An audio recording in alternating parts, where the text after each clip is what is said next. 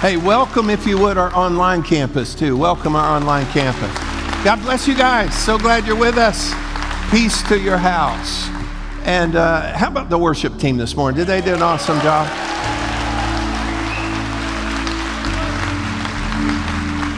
And I told you a couple weeks ago, and I wanted you to welcome, if you would, Pastor Randy Brummett as our worship pastor. So thank you, Randy. Thank you all so much. Thank you. Hey, wait, don't sit down yet. Don't sit down yet. I know, right?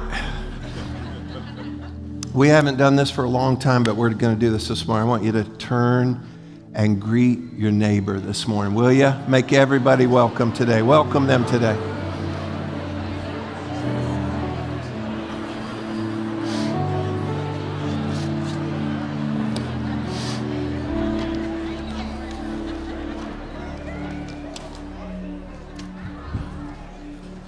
All right. Some of y'all got a little needy during quarantine, you know. No, isn't it beautiful to be back together? Amen? Yeah.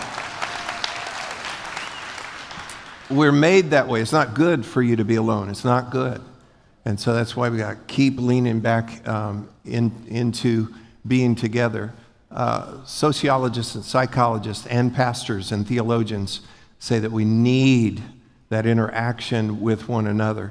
Actually, you need hugs, too. Hugs are a very, very vital part of that.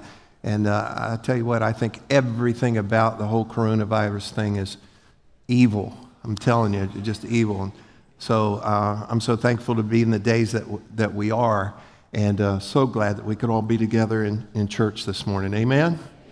And we got to greet one another. And another thing I'm going to be doing today, we did this first service, is we're going back starting today with a stand-up, come forward altar call at the end.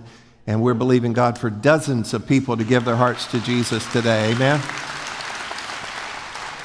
Had a great big group of people first service just coming. It's so beautiful. I could hardly talk, you know, just the presence of God and them weeping and making a step in front of everybody that they're giving their lives to Jesus. Just a beautiful thing. Amen?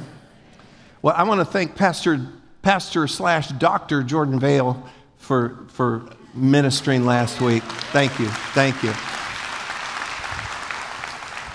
And just did a fabulous job. Alicia and I were away at a family wedding, and that was beautiful. First wedding I've ever done barefooted. We were on a beach at sunset up in the Panhandle, and I think that's what I'm going to do now. No, I'm just joking. No, it was nice. Well, welcome to group therapy.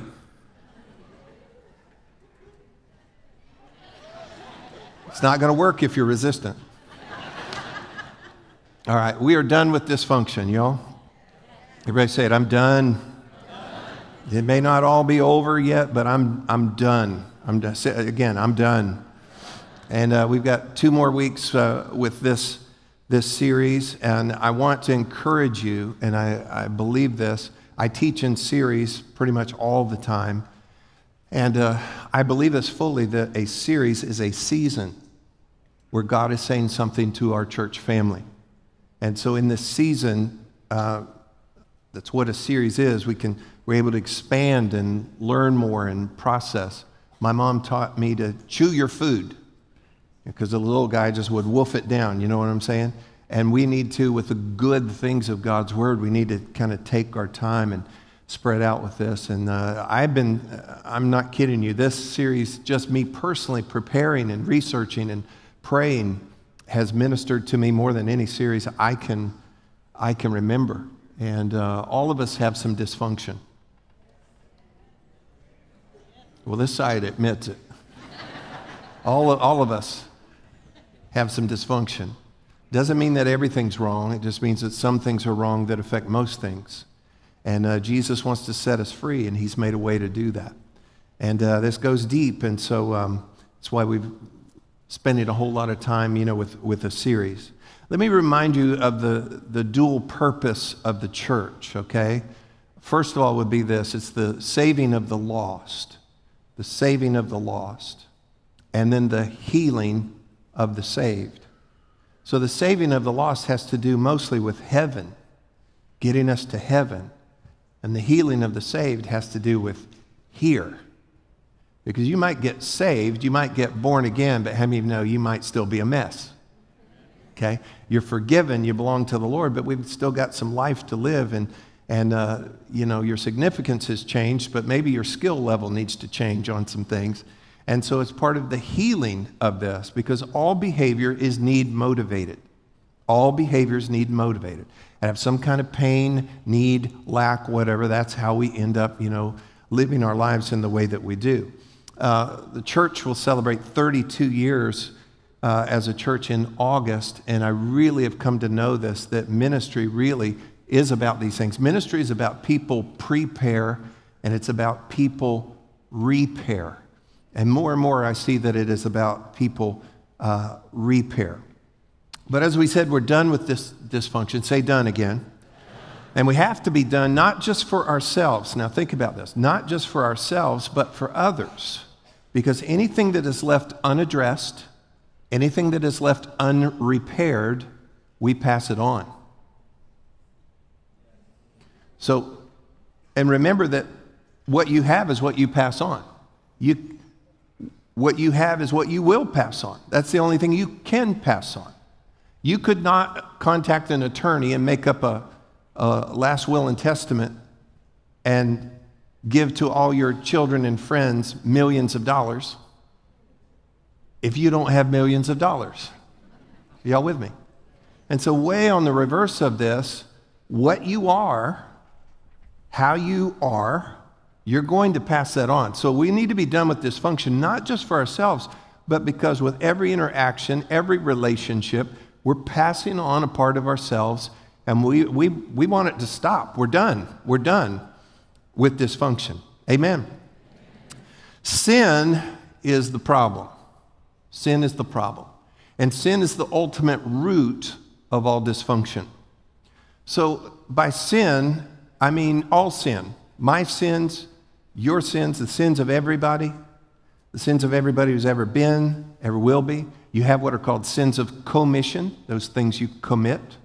You have sins of omission, it's things you should have done and did not. The Bible tells us to him who knows to do good and does not do it, to him it is sin. So you have sins of commission, sins of omission, and then you have, regarding sin, the condition. And the condition is a people that are lost without Jesus, that we're stuck in our sins with shame, with guilt, with curse, with the ruin, with the poison of all the things that go on with sin. And so sin is the problem, and sin is the ultimate root of all dysfunction in our lives. How many of you would agree that Jesus wants us to be free? How many of you would agree Jesus wants you to be free? And see, your whole life, God has a wonderful plan for you. He's given you gifts and talents and abilities. He's got a great plan for you. And your whole life, and even before you were born, you have an enemy who's been after you to never let you discover who you're supposed to be, really. And to dampen and damage that, and to get you off course, and to do so many things so that you just think, and this is what, tragically, what a whole lot of people do, they just think, well, it's just my life. It's just the way I am. It's just the way our family is. It's just, we're this way. And Jesus has better. I said, Jesus has better. Amen. Sin also has a ripple effect. So, if you sin, how many of you have ever sinned? Okay. It's a facetious question. Whenever you sin, listen, nothing is done in isolation. There are terms that we use, secret sin, private sin. Nothing's done in isolation. Even though something that, quote, no one knows about, you still pass on the brokenness. You still pass on the darkness that goes with that. It affects your interactions. It affects your relationships. And so sin has a ripple effect. Now, I want us to look at Exodus chapter 34, and I want to try to clear up something that needs cleared up regarding sin, and in particular the sins of our fathers, the sins of our mothers. I think there's some confusion on this, and let's let the Bible help us on this. Speaking of God, it says, keeping mercy for thousands, forgiving iniquity and transgression and sin, and by no means clearing the guilty.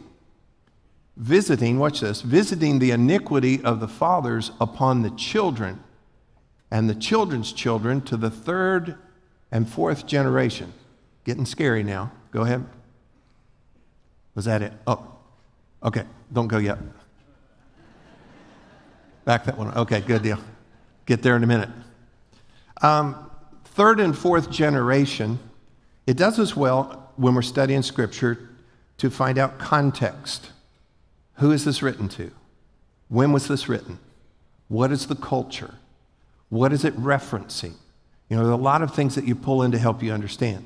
Because if you just read that straight up, you say, okay, my great-great-grandpa did this, and so I'm going to be broken too. This is going to be something in my life. And most people live that way.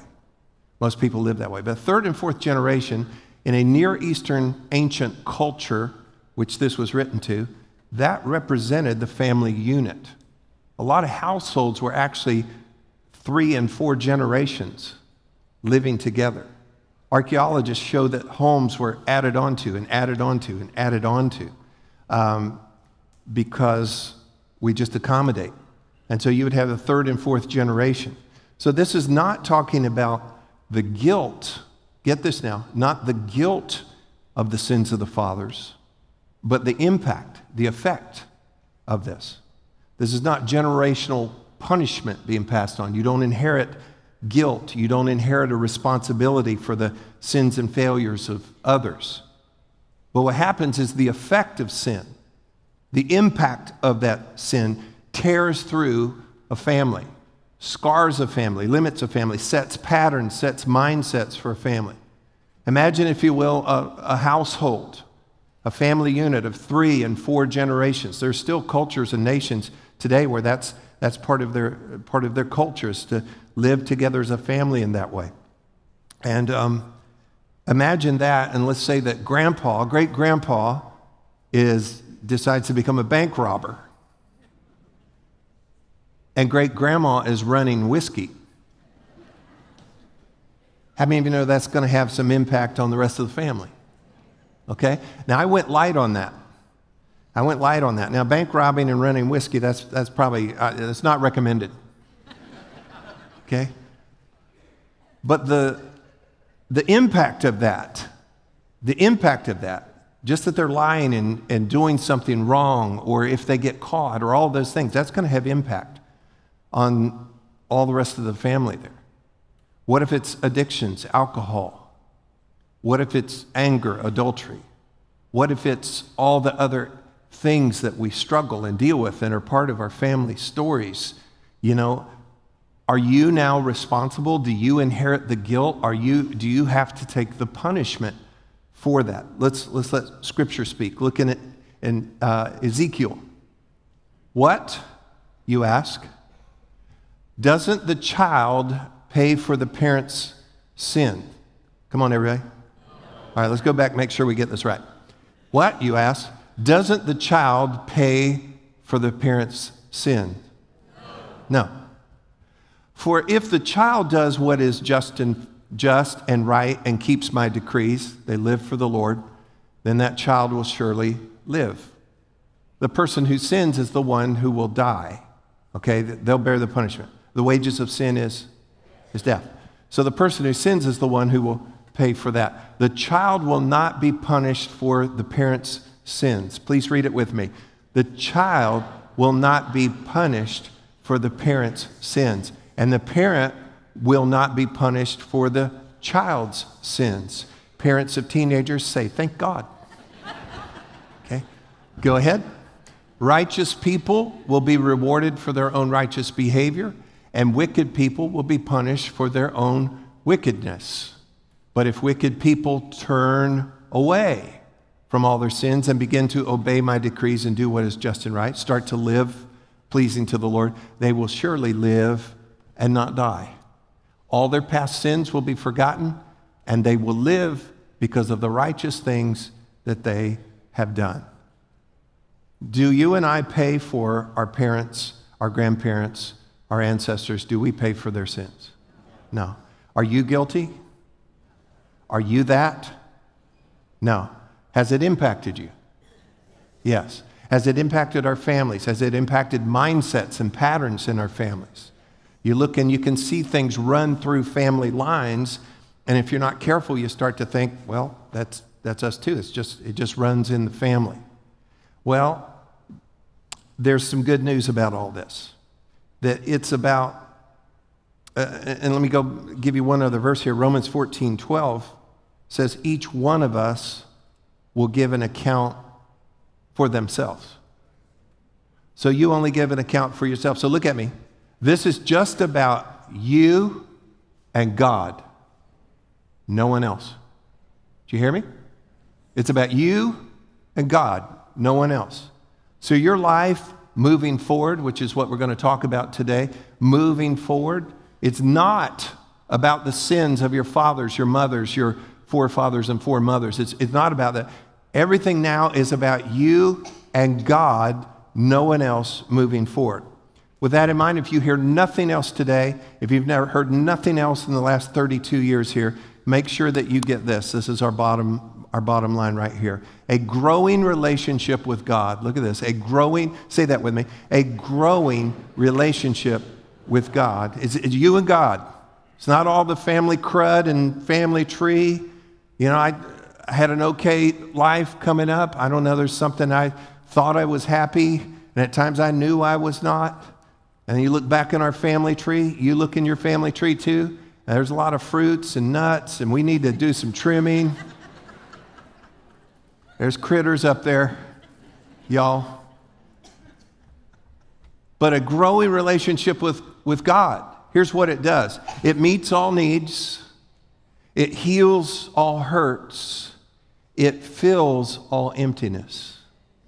Read it with me. A growing relationship with God meets all needs, heals all hurts, fills all emptiness. If you're glad about that, say amen today. Well, then the moving on from this, though, is, then why are you the way you are? Have you ever thought that about other people? Why are they that way? Do you know what they're thinking about you? Why are they that way? Well, there's a lot of reasons why you know, we're at church here on Memorial Weekend and Memorial Day weekend, and you know, we love Jesus, and we just had epic worship service. But we're going to go out of here in a little bit, and I don't want you to be all weird and broken. I love Jesus and I went to church. Yeah, but you're difficult. You're a little strange about some things. That's pretty broken. That's messed up. And so why are we the way that we are? And can we get better? Yes, we can. But why are we the way we are? Here's why. It's what we were born into. It's what we were raised under. It's what we grew up around. It's what was done to us. And it's what we have done. I see some diligent note takers, so I'm going to do this again. Here's why you are the way you are. It's what we were born into. It's what we were raised under. It's what we grew up around. It's what was done to us. And it's what we've done. Do you know what all that is? It's your past. Your past. Everybody say my past. So your past is your journey. It's your story. It's your history. It's everything prior to now. That's important. It's everything that's prior to now. You have a journey. You have a story. You have a history. And it's not fair for you. This is a good point for me to bring in right now. It's not fair for you to judge other people. How many of you know the United States of America, we are so social media savvy that we have become experts at judging other people, commenting at other people. Look at your pastor. Cut it out. Cut it out. Who are you, Jesus said, that you would judge another? You don't judge. You don't know their story. Well, if that was my story, I would have done way better. Yeah, well, your story made you weird enough, so forget their story. Okay? But we're not stuck with our story. It will always be your story. But how many of you know that God can use your story to do something very glorious? And God will use the most broken things about you, your greatest failures, your greatest pains. God is able to use those and redeem those, and He will use you to comfort others with the same comfort that you yourself receive from God. So you might be here today and say, I've broken, I've failed, I've done this. That's not the end of your story. We haven't read the last chapter of your story yet. And a really good story has some tension. A really good story has some real dramatic and traumatic things that happen. Nobody buys a book and on Monday, Timmy woke up and it was a happy day. He had lunch and everybody loved him. On Tuesday, it was even more happy. I mean, that'd even be a sick children's show, wouldn't it? Your story's not over. There are chapters. Today, we're about to step into a new chapter of your life. The devil is a liar. He's a liar, and he's trying to tell you next chapter's just like this chapter, and you're stuck in that chapter. No, you don't know the author and finisher of our faith. Amen. And He's not done. He's not done. So your past, your story, your journey, your history, everything prior to now. There's something else in the past. You ready? Something else in the past. And that's what Jesus has done for us. What Jesus has done for us. That's the game changer. And what Jesus has done for us, you ready? When you're past, get this. You were born, now here you are. But with Jesus and what He has done for you, now you can be born again. Did you get that? And your past, you have a family of origin. You have a family, depending on what your story is and all the twists and turns that takes. I'm just thinking about my own family history. I'm thinking about my wife's family history. I'm thinking about so many people that I'm seeing your faces here today, the family history and all the twists and turns. And if everything's just gone perfect for you, take a picture of it. Because there's a lot of sharp left turns, and we get a wheel off the road and off the rails and so forth. But see, here's the thing. We were born, but Jesus gives us opportunity to be born again. We were born into a family, and because of Jesus, we now have opportunity to be adopted and come into the family of God and have God as our heavenly Father and to have you as brothers and sisters. Amen. Do you all see that? So I've got my past. But what we want to do is step fully into what Jesus came to do for us. Not what was done to me, not what was done about my life, not what I did, but what Jesus did for me. And in case you're sitting there thinking, yeah, but this is all spiritual stuff, this is all about Jesus, you're going to see how this impacts everything. Everything is first of all spiritual. And we find the roots and the foundation of all of this from this. Amen. Well, I want to talk to you this morning about moving forward. Come on, say it. Moving forward. Y'all, it's time to move forward. You got your past, you know your past. And it's time to move forward. We are done, as we've said, we're done with dysfunction. Do you remember Joseph in the Bible? Joseph? Coat of many colors, Joseph? Brothers jealous of him and went out and faked his death and sold him, went back and lied to their dad. Then he was lied about and falsely accused and, sold, traded, imprisoned. And it was Joseph that said, what the enemy has meant for evil, God has turned for good. Look at me. I want to speak this over your life. What the enemy has meant for evil, God can turn to good. Okay? Now, This Joseph had a horrific, traumatic childhood, a lot of it at the hands of his brothers. He had a passive father. He was handled in unjust ways, yet he ended up running the whole country. But when Joseph, as traumatic and horrific as his upbringing had been, his early years had been, when he became a father, my life now, and when he held his first son named Manasseh, Manasseh means helps me to forget. Look at this in Genesis 41:51. Joseph named his older son Manasseh, for he said, God has made me forget, come on, all my troubles and everyone in my father's family. It got to a place where everything in the past, God helped him now to forget. This word forget, how many of you know you don't really forget? Sometimes we suppress things, sometimes things slip our mind, but we really don't forget. And we wish we could. But this word in the Old Testament Hebrew for forget, it means to deny, deprive, neglect.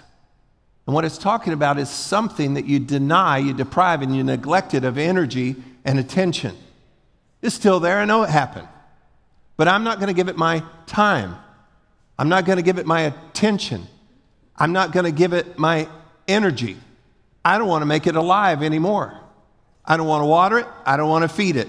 Yes, it happened. Not denying it happened. But I've got somewhere to go. I've got to get out of dysfunction. I've got to get out of my past. And God will help me to forget. God will help you to deny it. When you're holding something new in your arms, which is your future, it's the now that's happening to you. Are y'all following with me here? Look in Philippians chapter 3. The Apostle Paul writes, not that I have already obtained all this or have already arrived at my goal, but I press on to take hold of that for which Christ Jesus took hold of me. Brothers and sisters, I do not consider myself yet to have taken hold of it, but one thing I do. Come on, help me. Forgetting what is behind. One more time. Forgetting what is behind. Guess what the New Testament Greek word means? Same thing. We're going to neglect and deprive it of energy and of attention. Forgetting what is behind and straining toward what is ahead. Go ahead. I press on toward the goal to win the prize for which God has called me heavenward in Christ Jesus. So moving forward, say moving forward. Moving forward requires. How many of you want to move forward, first of all? Okay, let me give you the options, and then I'll ask you that question again. How many of you just want to stay stuck in dysfunction and let all the crud and brokenness and everything else and wrong mindsets, and the devil magnifies those so they're even worse a lot of times in our minds than they actually really are? You'd rather stay in that or you'd rather move forward? How many of you would rather move forward?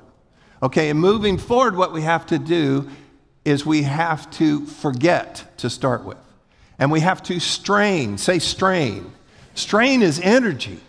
And then add to it the word press. So we had forget, strain, and press. When you put all that together, it's I'm leaving something behind and I'm leaning into something, and it's effort. Say effort. It's effort, and it's sustained effort. You can't just all of a sudden one day achieve all that you need to. It's a sustained effort. How many of you know, and my brother and I did this. We watched the Olympics. I don't know how old I was. Dave Waddle was running. Do y'all remember Dave Waddle? He's a long-distance runner. He had a ball cap and everything. Dave Waddle was running, and he inspired us, and so we decided, because he had a kick at the end of the race. Kind of be behind, you know, and all of a sudden at the end, you just go ahead, and that's what we're going to do. So in our trailer park, there's nothing wrong with trailer parks. There was something wrong with our trailer park, okay? It's part of my dysfunction. We decided we were going to train and be in the Olympics. You didn't know that about your pastor, did you? We trained for 2 days. That's not press. That's not straining forward. We just thought, let's go do something else. And that's the way a lot of people live their lives, okay? But if we're going to move forward, there's going to be a sustained effort. Our healing, our freedom, our growth involves the process of leaving. Leaving. Come on, everybody say leaving. There's a process of leaving. Your whole life is this. Guess what? Leaving matters because you're never going to get somewhere else until you leave where you are. That's the deepest thing you've heard in weeks. It just makes sense. You're never going to get somewhere else until you leave where you are. So if we're going to truly be done with dysfunction, and we've spent weeks understanding it and diagnosing it and everything else, but if we're really going to get somewhere else, we have to leave where we are. And the reality is you've been leaving your whole life. You've been in the process of leaving. Just think this out with me. You came out of the womb, and then they cut the umbilical cord. Leaving. Then you were on the breast, and then in the lap, and then on the floor, and then across the room, and then out in the yard, and across the street, and off to school, then maybe off to camp, and off to that job, and away to college or the service, and eventually you leave and you cling to a spouse, and you're progressively leaving and returning, leaving a little further each time until you finally leave. And the plan, we read it in Genesis, we read it in Matthew. Jesus cited it out of Matthew. He said that you leave father and mother and you cleave to your spouse. What that's really saying is this, and if you're here and you're not married, don't hear, oh man, I've blown it. No, that's not what I'm saying. It's that you've got to leave and go become fully. And here's the goal. You ready? The goal is to be a healthy adult. And by healthy, I'm not talking about your blood pressure and cholesterol. I'm talking about you as a person being healthy and being whole. Now, 2 weeks ago, we talked about being an adult. And let me remind you of this because it ties right in. When you're an adult, you don't need permission. You don't need permission to think, to feel, to decide, to do. You do what you want to do. You're an adult. But, everybody say but. But you are also responsible for what you were so free to think and feel and decide and to do. So get it, you have permission. You have permission to think, feel, decide, and do. But you are accountable. You are responsible for what you think and feel and decide and do. And so the best advice I can give you, and it's what the whole New Testament is about, is live to please God. Just go live to please God. And so if we'll bear this in mind, tell them I'm busy. You have permission, but you're responsible. And this tells you how to be a good neighbor, how to be a good husband, how to be a good wife, to be a good father, to be a good worker. No, I'm an adult. I do what I want to do. Your neighbors are going to beat you up. Your spouse won't stay with you. I do what I want to do. Yeah, but you're responsible for that. And if we live to please God, then we know when to bend. We know when to, you know what? Let's do what you want to do. Or I will be early for work and I will work hard with a good attitude. Rather than, I do what I want to do. I'm an adult. You're going to be an unemployed adult. Recently single unemployed. So you have permission, but you're responsible, you're accountable. Live in a way to please God. Are y'all with me? Let's go back to your family of origin. It may have been wonderful, or it may have been horrible, or it may have been in between. But you have to leave. That's the whole goal, is you leave. You leave family. I can't believe it. Alicia and I have 5 kids. I've asked her several times, let's have some more kids. 5 kids, and now we're almost empty nesters. It's real close. But that's what we raised them for. The umbilical cord is to be cut, not added onto. Now, where is that son of mine? I'm sorry, that was too much for some of you. And parents, you've got children growing up, or you've got adult children, look at me. You have to let them go. You have to let them leave. It's hard. Alicia and I are constantly reviewing that to make sure that we do that. We even call them our kids, and it's like, we don't mean that wrong, but you were our kids. But we let you leave. Here's why parents don't let them leave. We want to be the Holy Spirit for them. What if I let them leave and they go and do this, or they don't do that? Or trust God. Can I tell you how I pray for my kids? I pray, God, everything they do that pleases you, bless them, give them favor, surround them.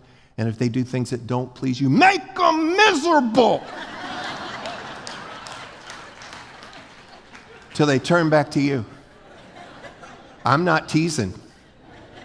I pray that way. I get up early every morning to pray that way. Amen. So whether your family was wonderful, horrible, in between, get this, you still honor your parents. You still love them. You still visit them. You still celebrate together. In a few weeks, all of our family, we rented a lake house, and we're going to, everybody, my kids, their spouses, their girlfriends, our grandbabies, everybody's going to come together. And it's going to be healthy, and we're going to celebrate that. But they're adults. I get it. You know, they're adults. But they're not going to stay with us forever. I really don't want them to. It's too expensive. And sometimes they get on my nerves. I'm teasing, but you know what I'm saying. We raise them to go and to be and to do. We raise them for that. And we've got to let them go, but we still come back. Nothing blesses me more than my adult children to call me or text me and say, Dad, could I ask you something? What do you think about this? Hey, Dad, would you pray for me on this? Hey, I'm going through this situation. Could you help me with this? I mean, that means the world. That means the world. Because if you don't leave, get this now. If you don't leave, you're going to be too tethered and dependent. And here's what happens. You'll be still seeking permission. You'll be indecisive. You'll have this need for affirmation that's unhealthy, a need for approval, a fear of disapproval, anxiety, inhibitions. You'll be impulsive, and underlying it all, even if you never express it, you'll have anger. You're created, you're designed to be birthed and to continue to leave and return, leave and return, leave and return until you leave and you cleave. And so however wonderful this was, or if it was toxic, it has to have a place that it is in my past, and I learn how to relate to it in my present.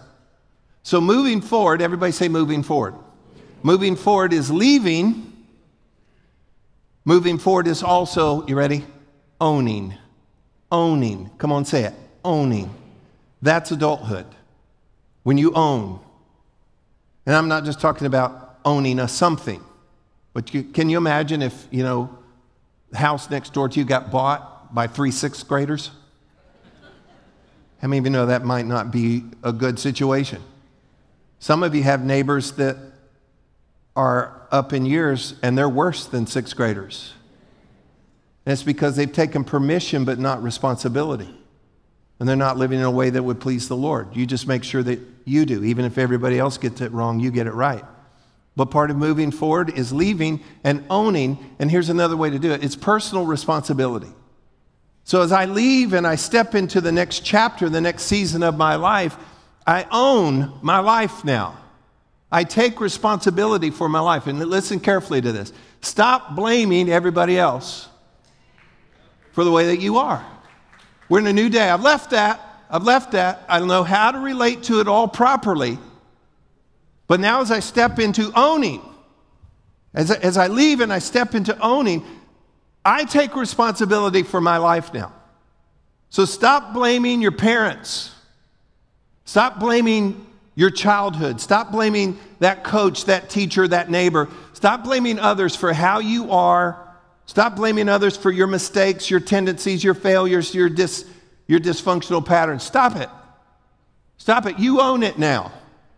There's some people, and in decades of ministry now, well, it's just the way I am. It's the way my dad was, the way my great-grandfather was. It's just the way I am. And that's why you're such a joy to be around. And you weren't designed that way. You weren't created that way. You were created to be you. You're created to end up having the personality of the Holy Spirit. Love, joy, peace, patience, kindness, goodness, meekness, faithfulness, gentleness, self-control. Ended up with 10. There's only 9, but you got a bonus today. The personality of the Holy Spirit, not a grumpy grandparent. Own your life. Everybody say, I own it. And I love this. You need to have an expiration date. An expiration date on blaming others. How many of you are glad that yogurt and milk have an expiration date on it? I think it's okay. And you peel it back and it's green. Maybe it's supposed to be green. I like that there's numbers on there, okay? Expiration date. Gift certificate, sometimes expiration date. Probation, you have an expiration date. A trophy or a ribbon that you got in 7th grade. Stop it. We don't want to hear about it. When I was in 7th grade, I was so fast. That's why I got that trophy. We don't care. Leave your story. I won a beauty pageant in 6th grade. You're not in 6th grade anymore. Let it go. Just let it go. How many of you are happy for expiration dates? I'm sorry, I went too far. But you need to put an expiration date on blaming anybody else or any other thing for why you are the way you are today. Starting a brand new chapter. This happened in my family, didn't you know? One time this happened to me, and somebody said this to me. My dad, my mom, my grandma, my teacher, my coach. Expiration date. I'm leaving that. I own my life now. It's not about anybody else, it's me and God. I'm forgetting that. Oh, you can't forget. Oh, yeah, I can. I can deprive it of energy and attention. I'm going to step into a brand new day, and God is with me in this day. I'm going to grow in my relationship with God, and that growing relationship with God meets all needs and heals all hurts and fills all emptiness. And what the devil meant for evil, God turns for good. And you step into that. Amen. And let me tell you something. The day you start owning your life is the day you become an adult that God intended. And there are people that are 75 years old, they're not an adult yet. Because they're still blaming this, that. Nope, no more. I might still be a mess, but I own it now. Whatever happened, okay, that happened. But it's mine now. I'm an adult. I take responsibility, and God will help me now to help me be done with the dysfunction that's in my life. In Proverbs chapter 30, it says, there's a generation that blames and has no gratitude. Blames and has no gratitude. That speaks of the arrogance and the ignorance of our culture today. And there's strong biblical warning that you don't be that.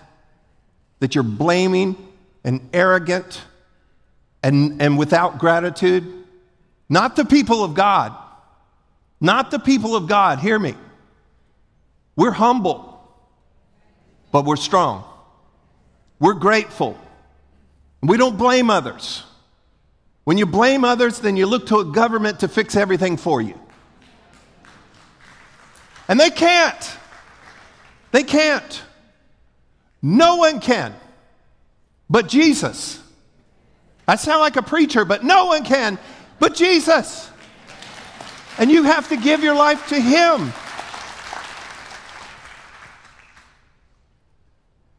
But as we step forward and we start to own, let me qualify something. Now, I got to go deep here just for a moment. If your journey, if your history, if your past, if your dysfunction involved physical, sexual, emotional, abuse, neglect, or violence, what you need to own is not personal responsibility. You're not responsible for that. What you need to own is your need for help.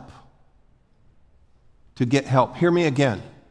When certain lines have been crossed, and chances are, and I told you I had to go deep here just for a moment, chances are with this many people, that's happened to a good number of people here.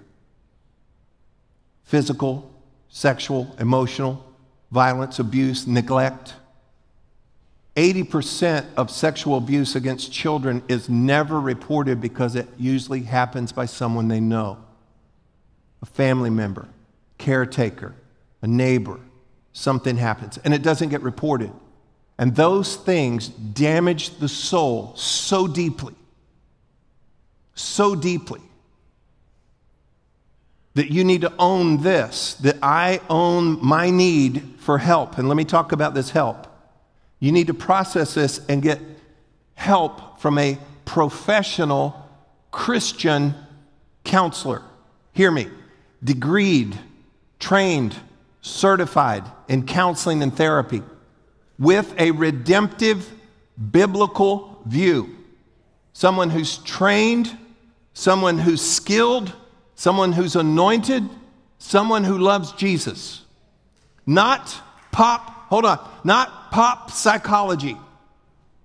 We have this wandering, wobbling, weird psychology within our culture. I'm not talking about that. It changes all the time. I'm talking about sound psychology and Scripture. Old school church says, no psychology for me. Just the King James Version and that's it. And that's why they never smile. But sound psychology lines up with Scripture and helps you to understand your soul. I think it was a trick of the enemy to keep us away from things that would help us to understand our emotions and how we form habits and break habits and understand our thought processes. And you need to get that together. It's worth the time. It's worth the effort. It's worth the money. Well, I don't know if I can spend that much time. I promise you that if your air conditioning breaks mid-June, you're going to find a way to get that thing fixed. Are y'all with me? And yet we have this damage, these bombs that have gone off inside of our soul. And it is worth the time, it is worth the effort, it is worth the money to go get somebody who knows how to help you. Not just somebody listening to you. Not just finding some sweet saint to listen to you. You need somebody who can help you sort through complex issues and the damage of your soul and find the healing touch of Jesus deep in your soul. Someone that can help you find a well-lit path with a goal. And I stress this to you. Don't hide. Don't be ashamed. Don't stay in the damage. And if you need a reference, we know some people. Call our care department here at the church and we'll be able to connect you with some folks that can help you in those ways. Thank you for letting me talk about that for a moment. Well, to be done with dysfunction, it's all about moving forward. Not just understanding what happened and that, but moving forward, which involves leaving. It involves owning, to let go and to break free from the past and to reach and to move forward. To put an expiration on all the who's and what's and when's and all of that. Because it's not what has happened to you until now. It's what you do with that. And it's not what has happened until now. It's what happens from now. It's not about all the previous chapters in your story. It's about the new chapter that I pray begins to be written today, when in fact God is the author and finisher, and He's already written these days for you to step into them. It's not what was done to you. It's not even what you have done. It's what Jesus has done for you. And it's what Jesus will do for you. Don't go this on your own. Don't move forward without God. You're going to need God. Because now as you step into this new day of freedom, it's just you and God. Nobody else. You own this. And God will be right there with you to help you. Have that relationship with your Heavenly Father, with Jesus, your intercessor at the right hand of the Father, with the Holy Spirit who was at creation and was at the resurrection, who lives in you and is with you to help you, to have wisdom that no one else could even have, that He will whisper on the inside of your heart. A growing relationship with God, you ready? Meets all needs, heals all hurts, fills all emptiness, so that you and I can be done with dysfunction. Amen? Did y'all get anything at all out of this today? Thank you, Lord.